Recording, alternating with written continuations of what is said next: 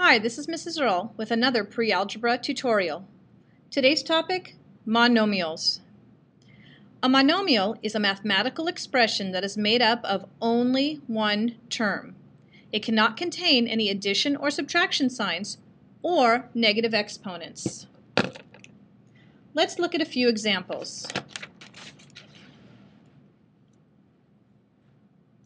A to the second power. Is this a monomial?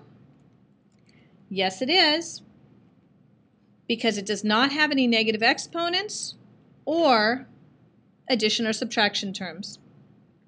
How about the second example, b to the third plus c? Is that a monomial? No, it's not, because it has an addition sign in it. Let's look at a third example.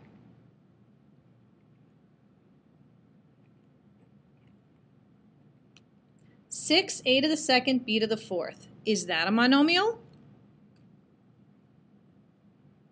Yes, it is.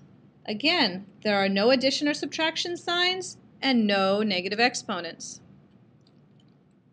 Here's another example. 5x to the negative third power. Is that a monomial? No, it's not.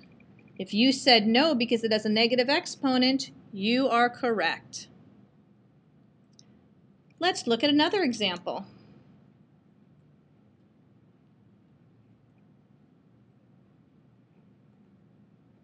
Negative 6x to the second, y to the fourth.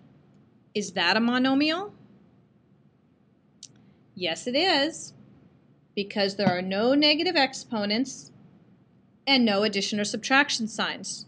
Remember, this is a negative sign. Let's try one last example.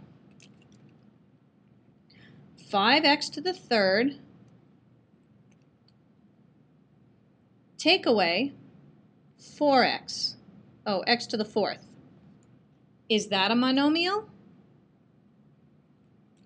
If you said no, you are correct. It is not a monomial because it has a subtraction sign.